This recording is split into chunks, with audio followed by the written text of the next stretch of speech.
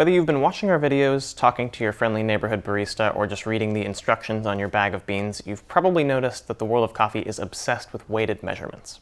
For many long-time coffee lovers, this shift away from scoops and ounces towards a notably more metric and weight-based vocabulary might seem like a needless complication, but in reality it's the first step to making great coffee, no matter what you brew with.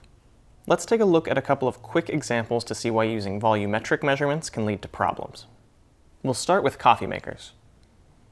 Imagine you go to make your morning pot of coffee and toss the usual 5 scoops or so of beans into your grinder.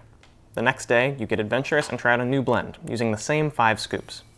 If we weigh the 5 scoops of each coffee, it's immediately apparent there's a pretty big discrepancy in weight.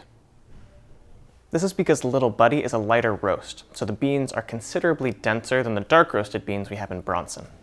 This means that second batch of coffee using Little Buddy is significantly stronger than how you'd usually make it, because there's that much more coffee in the basket.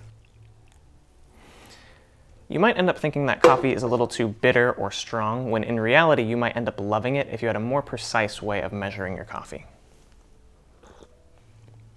Enter the scale. Weighted measurements allow you to ensure that you're using a consistent amount of coffee each time you brew. Not only does this help you ensure that your go-to coffee is delicious every time, but it also enables you to try out new coffees knowing that you're brewing them as intended. Next, let's look at 2 shots of espresso. For both shots, I'll use a 20-gram dose and pull them until they reach the 1.5 ounce mark on this shot glass. At a glance, it might seem like we've pulled both shots according to the same recipe, but let's check both shots on a scale. Despite the fact that both shots have the same volume, the shot on the right weighs much less than the one on the left.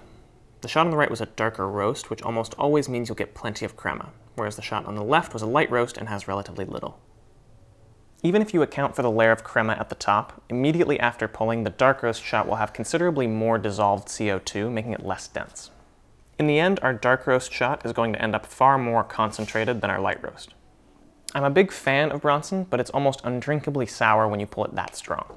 With espresso, using weighted measurements for both your input and output allows you to use a consistent recipe in a way volumetric measurements just don't.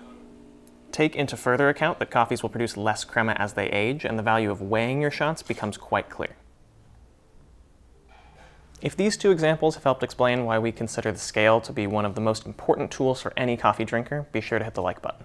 If you have any other questions about measurements or recipes, let me know in the comments below. For more coffee knowledge, subscribe, and as always, thanks for watching.